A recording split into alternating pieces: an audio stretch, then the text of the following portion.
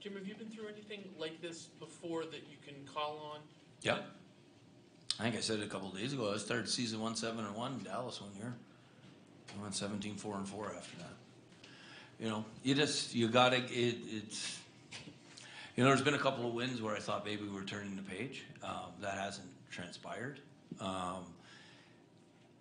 What you want in the first 20 games, you don't want to be out of the playoff race. We're not out of the playoff race. What changed that year in Dallas? What was there something? You know what? It was a similar game to this. We were down 3-0 in halfway through the second, and we got a goal win at winning the game 5-3.